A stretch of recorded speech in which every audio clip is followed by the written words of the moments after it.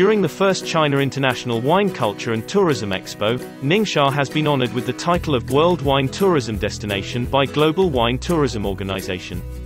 This is expected to help the region build itself into the wine capital of China, and also a world-class wine tourism destination. In tourism terms, we all agree on the importance of enhancing the socio-economic development of Ningxia as a wine tourism destination to benefit the local population.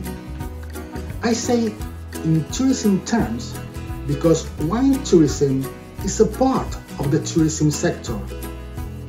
This means wine tourism should be viewed as a business separate unit from that of the wine production sector, with its own autonomy, design, and development, whose peculiarity is based on destinations located in wine culture environments.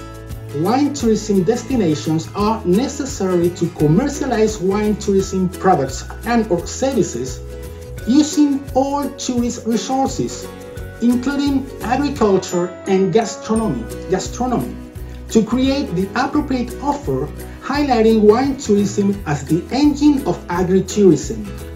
GWTO support the province of Ningxia in training for promoting the international recognition of Ningxia brand as a world-class wine tourism destination and position Ningxia wine agri-tourism destination in the global markets through their presence in all the events, domestic and international, organized by GWTO or in which GWTO participates.